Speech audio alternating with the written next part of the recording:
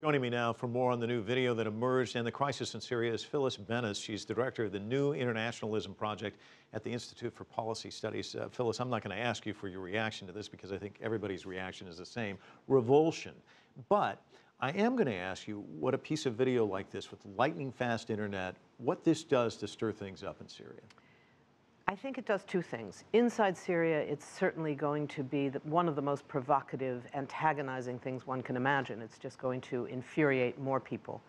But I think it also may have an impact on the diplomacy that's underway.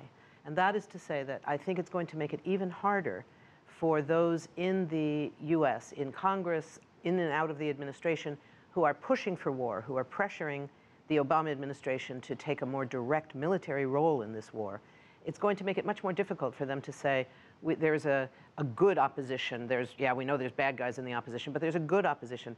Because apparently, from what we know, if it is true, the person who did this is from the Free Syrian Army, not from the al-Nusra Front, not from the al-Qaeda side. So that's going to make it even harder, which is, in my view, a very good thing, to make it harder for President Obama to even consider greater direct military engagement. Well, let's talk also about the wider conflict. This episode in Turkey this weekend, and you and I talked about this not too long ago, that this really is a tinderbox. The whole region could explode. What does that do? The region has exploded. The region, we're seeing this all over. We're seeing this in Iraq. We're seeing this in the new threats against Iran. We're seeing this with the cross-border violence between Syria and Israel. We're seeing it with the explosions of violence involving refugees in all the countries surrounding Syria that are taking on hundreds of thousands of refugees now. So the conditions in Jordan, in Turkey, in Lebanon are all facing extraordinary pressures. These are both economic pressures in terms of how do we take care of these refugees, but it's also political pressures because this war in Syria is becoming increasingly sectarian, and those sectarian divides are not limited to Syria itself. They spill over the borders. These are sectarian divides across the whole region. So you have a sectarian divide between Saudi Arabia and Qatar, the leading Sunni powers, versus Iran. You have the fights for regional hegemony. Even in the Gulf, you have a fight going on between Qatar and Saudi Arabia over which side is going to win out as the dominant force in Syria. So this so-called war in Syria is actually at least 5 wars that is dividing the whole region. Which brings me to the question today, Secretary of State John Kerry talking about how Russia has now said that there are representatives from the Syrian government who are willing to sit down.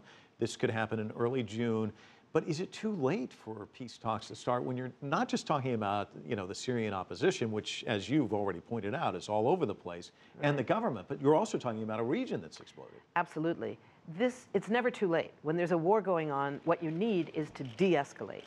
And you need negotiations. You need diplomacy. There's not going to be a military solution here. All there will be from the military is more dead Syrians. So there needs to be negotiations. And this move between the US and Russia is a good first step. It will only have merit. It will only work if it is matched by an agreement by both sides, which means the US and Russia, yes, but also Qatar and Iran, for instance, the major backers militarily of each side. If they agree to stop sending additional weapons, then we may see some possibility for this new diplomacy. If the weapons continue to flow into both sides and the war continues, then the diplomacy won't matter. Well, Phyllis Bennis, thank you for stopping by. Certainly appreciate it. Thank you.